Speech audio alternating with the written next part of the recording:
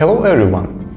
In today's tutorial, I am going to walk you through the process of sharing your personal views in Microsoft Dynamics 365. Personal view is a powerful feature, but what's the point if you can share it? Let's find out how to do that. Before we jump into the sharing process, let's understand where users can find personal views in Dynamics 365 application. Open the drop-down list of views and examine the complete list.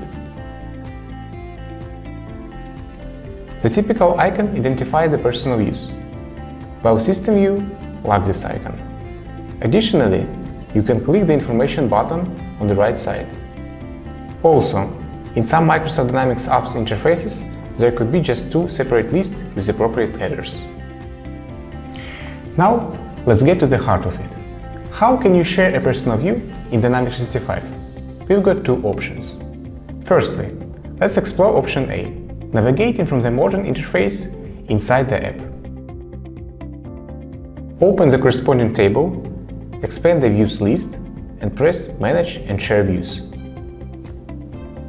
To find the necessary view, press three dots and Share. Then select the user, choose Privileges, and press Share. Understanding privileges is crucial when sharing views. Here's a quick rundown of what each privilege entails. Read allows users to view contents of shared view. Write allows users to modify the shared view by changing the filter criteria or sorting options. Assign, append to, create, delete, share, assign role, access team templates, various levels of permissions. You can read about them in our blog post. Please note that this option is not available in all your versions of Dynamics 365 applications. If you don't see the screens I shared earlier, please proceed with option B. To share the personal view from the classic interface inside the app, first, navigate to Advanced Settings. In the upper right corner of the app, on makepowerapps.com, select Settings button, then Advanced Settings, then Advanced Find button. Second, define your query.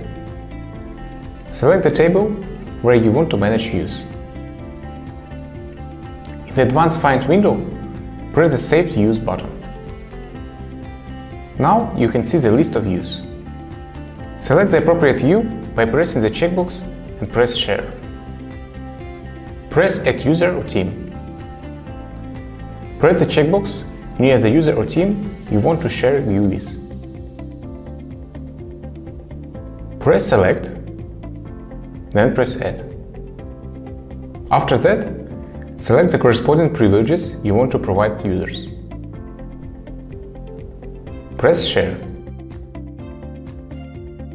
Now you know how to share personal view and provide appropriate rights. Thanks for watching. Stay tuned for more tutorials. If you enjoyed the video, please give us a like. Don't forget to subscribe to stay tuned. We would love to hear your experience in the comments. Additionally, you can find a lot of exciting information on our blog. If you have any questions, feel free to contact our consultants. We are always here to help.